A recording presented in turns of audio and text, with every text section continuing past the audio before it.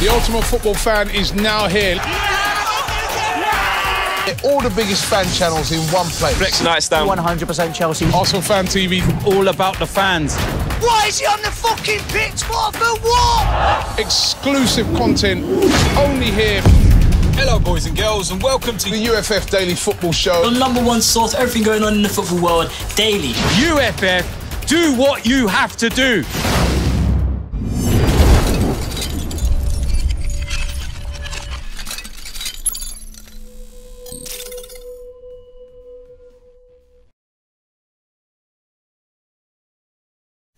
Hello and welcome to FanPark Live head-to-head debate challenge. We're back again, full studio tonight in association with History. Remember the hashtag, it's down below in the descriptions, History of Football, from the 28th of May, so from Monday, and there's going to be 24/7 films, documentary, an absolute footballing bonanza, huge televised event on History, whether you've got that on Sky, Virgin or Freeview. Make sure you check all that information out down below. These are sort of preludes to it, and it's World Cup season, it's World Cup fever, and we're debating it now. We want to hear from you on 0203 606 0315. We're also going to talk to Ty, we're going to talk to Claude, and of course our main man Chris is here as well to debate. Big question tonight.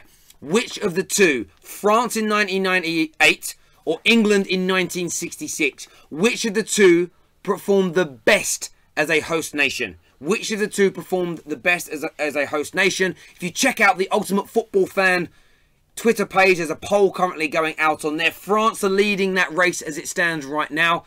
We want your views, your opinions, and we're going to jump straight into it with these gentlemen here. I'm going to go to Chris first and say, look, we all know, we've watched Chris enough. Chris is a French gentleman. He may not sound it, but he's definitely French. He spoke French to us a moment ago. So maybe we know what he's going to go with here. But from your point of view, 98 versus 66, which of the two host nations performed the best? I mean, the thing is, the impression I get, I'm not old enough, I wasn't around to obviously see what England done all those years ago. But the impression I get from that victory is it doesn't really get a lot of credence outside of England.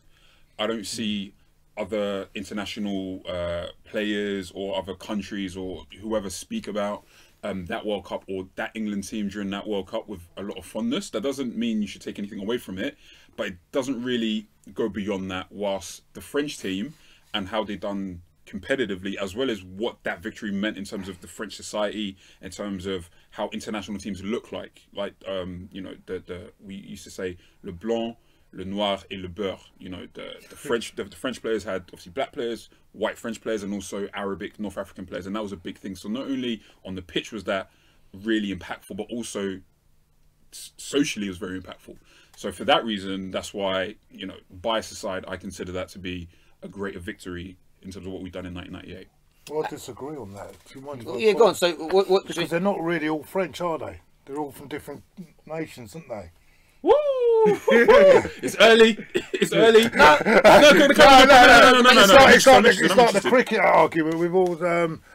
You can like you got, as you said, the Algerian. Yeah, North African players, the Moroccan players, Algerian players. Exactly. They're not actually French, are they? They could have been. They should be playing for their own countries. They should be, like Zidane should be playing for Algeria, shouldn't he?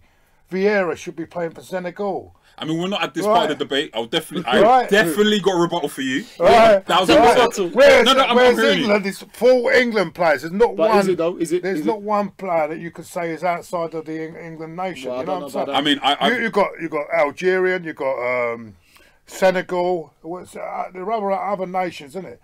Yeah, there's a few. West Indians. No. So how many of them French players are actually French born? Let me ask you this. So you supported England during World Cup 98, right? You supported England, I'm assuming. No. You didn't. So you don't support England. I support the country of my parents' birth. Okay, no. So I'm interested. So what's that? Italy. Okay, fair enough. So would you say you're English, right, Terry? I know. Yeah, I'm 100%. Okay, fair enough. Yeah. Right? So you supported England, I'm assuming in 98, 2002, 2006. Every year. Right. So I'll tell you what. Rio Ferdinand and Sol Campbell made it in the teams of the year in that particular tournament, right? I could easily say, well, by your logic, are they English? They're born here, weren't they? But that's by his logic. I'm not. Right. I'm not agreeing or disagreeing. But at the same time, that's the case for Thierry Henry, Zidane, Makelele, all of those players, they are born in We're France. talking about 1966, aren't we? No, but we're against 1998. Yeah, exactly. But every single one, I think, in the England team there was fully from that country. Listen, I hear that for sure. I understand what you're saying, but is it okay? It's true, Is it a case of being born there, but also having your football education in that country? Because it's very different if, so Marcel Desailly, for example, his background is Ghanaian, Yeah. but his football education didn't come from Ghana. His football education comes from France. Yeah. And that's the case for Zidane. That's the case for Thierry Henry, Trezeguet, I suppose you've got a Chokayev. point. I suppose you have So, got a point. with and that. as an Italian, Yeah, you know, it's got- funny, you have and got a as an Italian, You have got- 2006, tell me where Cameroonese is from. Yeah, I know. Okay, There we go. right. There we go. There we go. There we go. You There got we me. go. You got me. You got me. No, Actually, on Campbell and Ferdinand, you have got a very good point. But then, Okay, if you look at that- we're going to move this on a little bit because we're but standing we're not on- talking about whether they're entitled to play. I'm just Let's going on move the whether point. they're. Let's move the point on to keep the show going. So, Ty, Yeah. which of the two, England in 1966 or France in 1998? Which of the two? And this is the point we're making here. We don't want to go away from it. Who should or shouldn't be playing? Which host nation performed the best for you? Well, I think it's probably France, Why, in your opinion? in my opinion, because when it came down to it, they beat the best, arguably the best ever footballing nation at a world level. My guy. In Brazil. You know, because to beat Brazil in any game is amazing, but to beat them in the final in France is incredible. And the funny thing is, you're talking about the World Cup. No word of lie, I was actually, how can I put it? Because I always say this, I was humbled, I was honoured, I was privileged, and I was very blessed to actually be there at the World Cup. I went to support Nigeria, and it was absolutely incredible. It's on a scale different from any game or any tournament you've ever been. Talking about Champions League final, Europa League, Premier League. It was absolutely incredible. And the thing is, France, I don't know, is what is said that is positive energy can really help. I remember when Nigeria were there, the France fans were supporting us. And look what happened. They went, it was amazing. Yeah, but that's the same. In with all due respect to that, I was talking to somebody today that's going to Russia, and that's the same as far as I can tell, and what I've read about the history of World Cups. Yeah. That's the same at the majority of World Cups. You will get people from the host nation, whether it be South Africa, whether it be Russia, coming up. They will go to games that their country's not involved in, and those games tend to have a much more. If those are smaller nations that don't sell out their allocation, they'll always tend to be a really nice party atmosphere, because there isn't that rivalry going on. No one. There isn't that. You know, you get. It's like a not a pre-season game. So that's a little bit disrespectful. But you get that sort of party atmosphere. I've got a friend who's got tickets to go and watch Iran play Spain potentially, and that will be an amazing party atmosphere. You get lots of Spanish there, and then you'll get the rest of the crowd to be neutral, not caring who wins. So I think you get that, which I understand. But in terms of, I get your point. Let's go back to your point though. I want to ask you this question. So yes, France beat Brazil. Controversy around that in terms of why Ronaldo was still on the football pitch. Yes. And a lot of that stems back to there's a lot of speculation. The reason they had to play him even though he felt ill and had a seizure was because of a major sponsorship deal between Nike and Nike. And look, if he'd have played and he was fully fit, or if he didn't start and they had somebody else that came into the fray, maybe the result could have been different. But if you look at who England had to beat in 1966, I mean, you look at so back to the Ronaldo point. Just a quick word. I don't know if there's a documentary. I'm not going to do a free plug, but there's a Ronaldo documentary, and where he actually talks about it. Members of the Brazil squad from that year talk about it.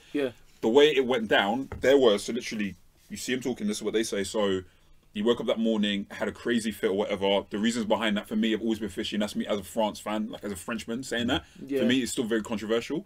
The squad, the coaching staff didn't want him to play. They said you're not playing. Even when they had to announce the lineups, he wasn't in the stars. He wasn't in it. He was the one who pushed for it. He was the one who said, "Listen, I'm fine to play." Because after that seizure, he said, "I'm fine." They did tests on him. He was all good. The coach staff didn't want to play him. Now, there may be that commercial kind of pressure to be like, listen, Nike, massive campaign. I remember that was the whole airport advert. Like there was a big thing on Brazil being that team.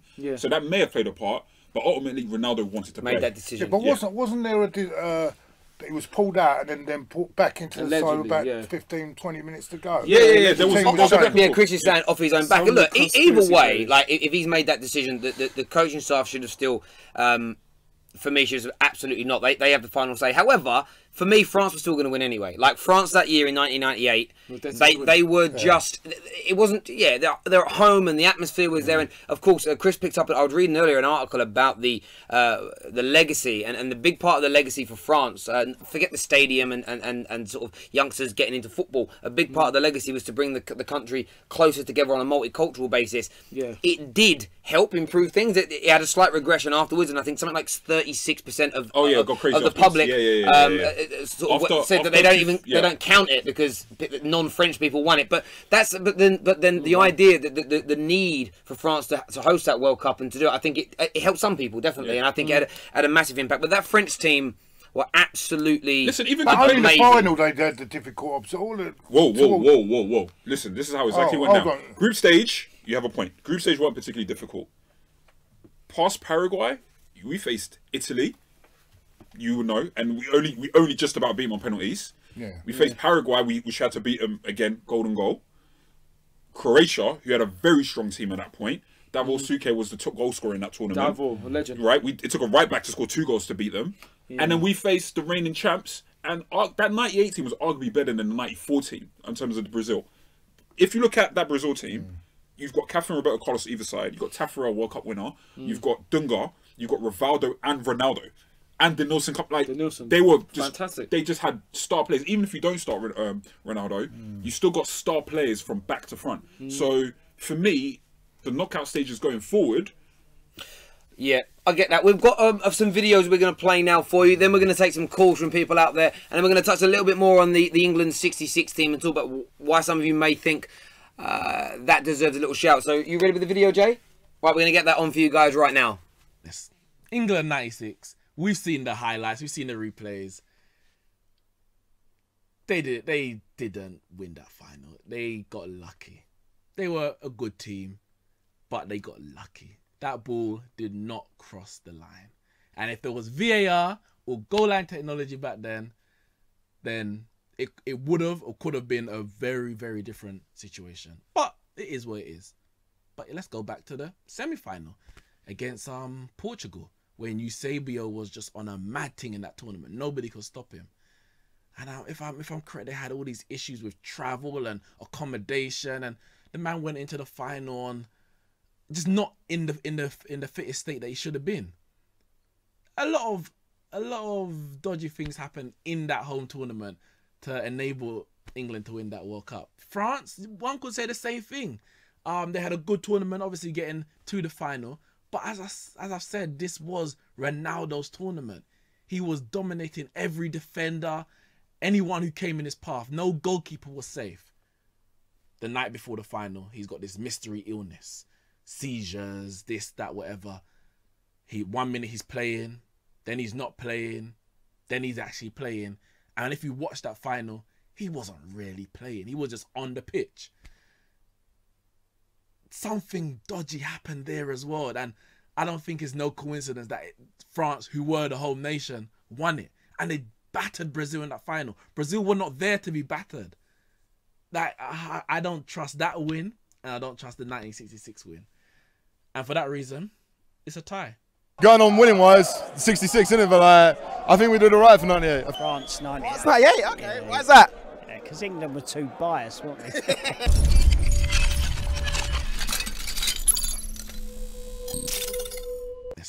England 96. Thank you very much. All those videos there taken by us, some from around the grounds over the last few weeks, and some people sending them. Remember, you can always send videos in to FanPark Live via our Dropbox. Link in the description below. I believe we have a couple of phone calls ready, Jay, is that right? I'm going to put some phone calls through now and see what people have got to say on this matter. Hello, welcome to FanPark Live. What's your name? My name's Adam. Hello, Adam. Adam. Welcome. Who do you support? I'm actually French. Je suis français. Yeah. So yeah. Good. So I assume by you being French, you're gonna say France 98. Yeah, of course I am. Yeah. Okay, so why were they a better performing team than the England 1966 side? I think the difference was that they had like world-class players on like a world-renowned level.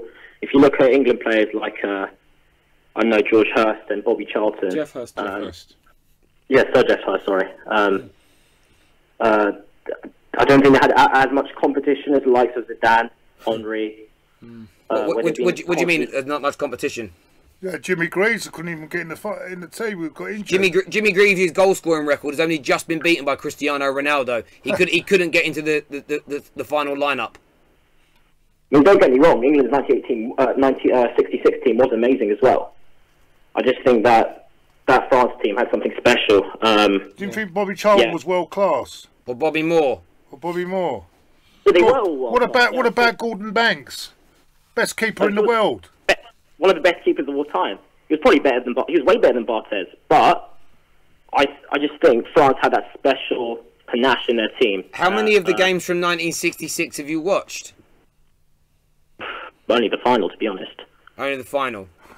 So it's quite difficult to give an assumption if you haven't watched all the games of France and all the games of England in '66. Yeah, I suppose you're right. Yeah. I'm only pulling your leg, like you got your view and your opinion. I'm just putting it out there. I'm using it as an example because I've seen a lot of comments on the Twitter feed and on YouTube tonight saying, "Well, how can I judge it? I've never had the opportunity to watch the '66 World Cup games." I think, and this is what I say, especially I'm saying this if you're English. If you're not English, I understand why you wouldn't do it, but we can go back and you can watch historic games of football. I think often in life people look at what's going on now or in recent times and they don't go back and watch it. And I think it's well worth doing because you'll realise actually that a lot of things you might see from Pep or Klopp, a lot of these things ain't new. They've been around a long time. They're just sort of reinvented. Anyone got any questions for the caller? Not really. He's on my side, so I'm right. Mate, thank you very much for your call. We appreciate it, Adam. Cheers, mate. Au revoir. Yeah, thank you. That's in. I mean, you got Gordon Banks is the best keeper in the world at the time, wasn't he? I'd flip what you say. To be fair, I'd flip what he said because I think England did have legendary players on that side, right? So you got Gordon Banks, you got Bobby Charlton, you got Moore, you got Styles. Is it Nobby Styles? Yeah, Jimmy Greaves because he got injured. You got Jeff Hurst as well. But the way I'd flip that point, it isn't so much about who they had on the respective teams. It's who was the world class players around that tournament. So obviously you had Eusebio. Eusebio actually scored 9 goals in that tournament. Brazil. Not with Pele. Obviously with Pele. But in my opinion, that France '98 tournament probably in modern history probably had the most amount of world class teams and most amount of world class players. Take France out of the picture. Take Brazil out of the picture for a second, right? That England team was pretty stacked if you actually think about it. That England team to this day still gets a lot of praise. Probably still our best England side ever. Like we've never created a better team. What would you say world class when you say world class? I'm talking just top players and top teams. So cool. We've got some more callers that will get through on here. We'll touch it in a second. Jay, you put those through for us. It's a very easy. I think about 3 or 4, but anyway. Hello, welcome to FanPark Live. What's your name? Hey, it's Jackson, mate. Hello, Jackson. Who do you support? How's it going? Very well. England. England. So, who are you siding with here? France '98 or England '66? Well, to be honest with you, I just want to ask a quick question. Because I've been on a few talk shows with Claude. This is a good one. Not even on talk show. Claude, you've said to me, out of your own mouth, that you are one of the biggest England fans of all time. So what are you talking about? What? What did I say? When have I said that? Are you having a laugh? When have I said that? Claude has been absolutely found out. I'm defending England tonight, but I've never said I'm a big England fan. You've got to be joking. No, listen. Even the fact that you're saying that you're not an England fan is embarrassing. What? In what way? What way? Why? Because we're all English, are we not? I've got Irish descent. My parents are Italian. My parents are Irish. We're from England. We should be supporting our team, England. Well, because we are. My blood is Italian, isn't it? I was born from. My blood's Irish, but we're still England together. But you've even said to me before that you are a big England fan. Never, mate. Listen, I tell you what, mate. I tell you what I think about. I tell you what, I won't even bother. Just like when you said that Robbie was going to be one of the biggest England's internationals of all time, bro. No, he's Nigerian, by the way. Yeah, through choice. Not because he couldn't get an England team. No, because he's Nigerian. No. No, he chose. He's Nigerian. No, Well, he's Nigerian. Nothing he said. No, he chose Nigeria. Wrong. It's just his opinion. No, Mate, Both his parents are really Nigerian. appreciate. No, thank you very much. Gentlemen, Thank you very much Where was appreciate. he born? Where was he born? Where was he born? Do you know? You In guys big Nigeria. off. He's born in Nigeria. England. No, he's born in Nigeria. I'm checking on the internet now. How do you spell He Iwobi? was born in the He was born in IWOBI. He was born in Nigeria. Now you got Ty riled up, bro. Like, No. He was born in Lagos, Nigeria. Thanks very much. On May there you the go. 3rd, 1996. So he's always going to play for Nigeria. to be fair, he was always going to play for Nigeria because his We'll his talk uncle about is that the regardless. greatest Nigerian player of all time. Well, There's that too. But do you think, mate, really appreciate your call. Thank you very much. But on Thank you that for your side note, do you like, you know, look, we had we were talking about kits the other night, and people were praising up that really good Jamaica side from '98. It was a good Jamaica side. I was a good But Jamaica side and a good Jamaica manager. But sometimes I look at some of the players who are born here, whose parents may have Italian blood or may have Jamaican heritage, and I do sometimes think if you were good enough, you would have chosen England. I think some people they choose maybe a grandparents' nation. You get a lot of the Irish players do it. You know, they kind of pick Ireland because their nan was Irish, but that's only because I think they know in their heart of hearts they're not going to get into the England team. I do feel like there's definitely validity to You know that what your point. parents are, aren't you? If you're both your parents are... No. Like, let me answer that question. Like, I definitely feel like there's validity to... Hold on. What are you? Hang on, let him speak. My parents are Congolese. I'll give you my background, right? So if I was a professional football player, this is how I go about it. Yeah. My parents are Congolese. Yeah. I was born in Paris. I've lived in London for most of my life. Right? I support France because that's the first team that I saw, right? No, but what I'm saying to you is that if I was a player, I'd probably play for England. And this is why. England would be where I'd learn how to play football. And if I was good enough, it'd be a variety of things that would play a part in making my decision. Would be, okay, where I'm most likely to find success, where I could play, where I could have a legacy. And ultimately, if I feel like I'm good enough to play for England, I would play for England. And look, I agree with you. On my point of view, I'm very fortunate. I've competed and fought for my country. And it was a very easy decision. I was born and bred in England. My parents are English, and it was a very easy. And all my martial arts. I was one sec, Jay. We'll take the call in a minute. Was very easy for me to pick that country. However, I've got friends who were born in England who have Nigerian parents and they support Nigeria at football, and I respect that because it's how you feel as an individual. What I also love about my country is that we have people say like Mo Farah who were born abroad. They moved to this country, but then they have what you're saying. You know, I think his family and his life was turned around in this country, and obviously he got into athletics. And so almost a level of out of respect for what England and Great Britain has done for him. That's what I'm going to represent, and I think that freedom of choice. So I get the callers. That should be something that you exactly. celebrate. Is he entitled though to be, because did he actually get a knighthood? Yeah, but he's British. But hold on. If you've got a passport, you're British.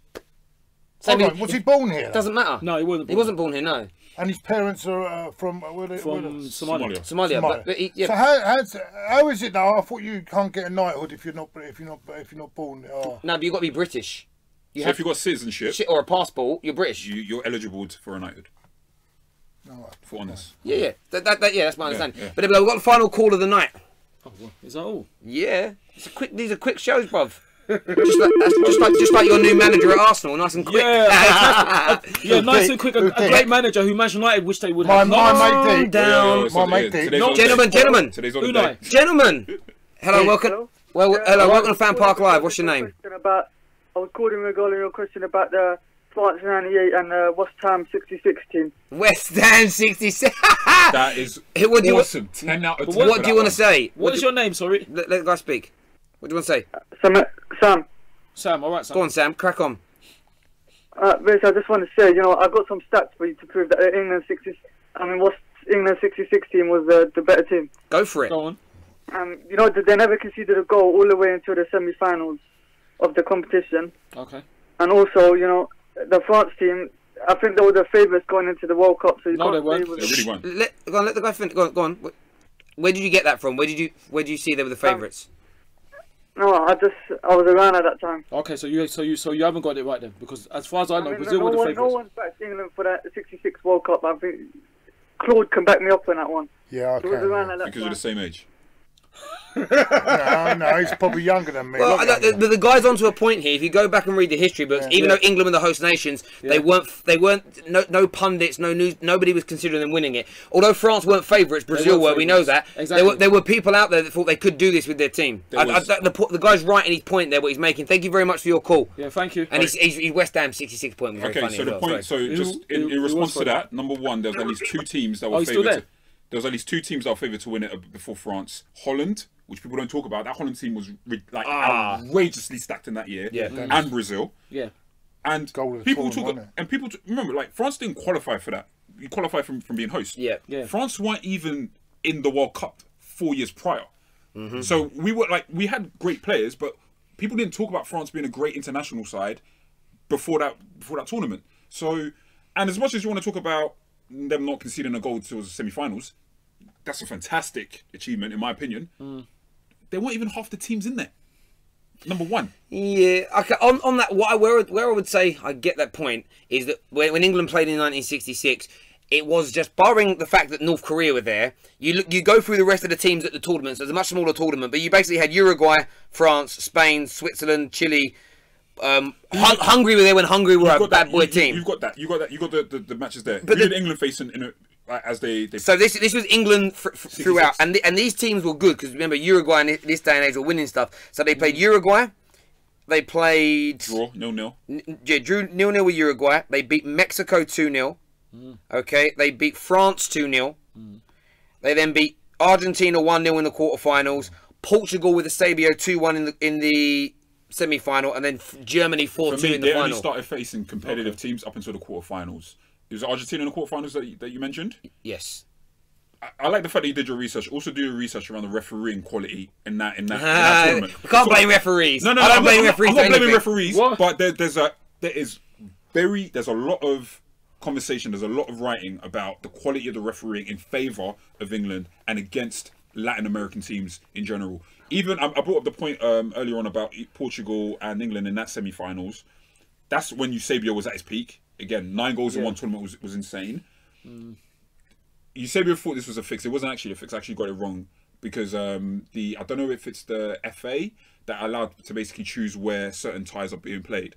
So Portugal were playing all the way up in Liverpool at Goodison Park, and England were playing their games in Wembley. And the scheduling and the timing of that semi-final and how they got Portugal to go down here, as well as the refereeing, like, talk about Pele. Pele said, listen, that tournament, he felt like I didn't want to play football afterwards. Because of how aggressive it was aggressive. On the schedule, on the scheduling though, because we have got to wrap the show. On the scheduling, I was looking at this earlier because a few people brought up that the quarterfinals were all played at the same time, 3 p.m. on the 23rd of July. The so all teams played at exactly the same time, and the semi-finals are 3 days later at 7:30. So yes, they had to travel from Liverpool down, but there was exactly the same amount of rest time. Exactly the same amount of. There was no sort of time difference. It wasn't like they had any less rest days. But I get the TV. Yeah, but the TV. Basically, it wasn't so much the scheduling. It was more case. It was more case of Portugal saying, "Well, yours basically." I know it sounds ridiculous considering England were the host nation, but you're playing at Wembley at home, whilst we're playing all the way up here. There's no neutral. Okay, because we don't. But wherever England would have played, it would never have been neutral because it would have been majority England fans there. Do you get what I mean? Yeah, But what happened at that World Cup with the stuff you're talking about is that when the Latin American teams were getting knocked out by the European teams, the Latin Americans said that there was a conspiracy. At one point, they said that a German referee helped England get through, and the English referee helped Germany get through. As soon as the Latin American teams were knocked out, the European sides then started saying the referees are favouring England. It was almost that whole tournament because one team started moaning. It became a knock-on of. It sounded like Arsenal fans last year just moaning about referees. Like Manchester United. When they beat Chelsea. love making they didn't, did they? They didn't beat Chelsea, did they? International. What? But listen, no. Everyone just moaned about referees. But listen, we're going to get the final poll up here. I'm going to make my decision. I'm going to go with the poll tonight. Some great arguments, great calls tonight, great opinions. France have dominated the polls with 61% of the votes on the Ultimate Football Fan page. But you don't have to agree with it. You don't have to agree with the majority. We've seen in recent elections the majority can win, and people still moan. But listen, thank you very much for tuning in as ever. Check out History and their 24/7 worth of films, documentaries and all sorts and bits and pieces. Hashtag History of Football. We're back tomorrow night at 10 p.m. Big one tomorrow night. Muller versus David Villa. It's going to be an epic, epic evening. It really, really is. Take care. Good night. God bless. Take it easy. Thank you for watching.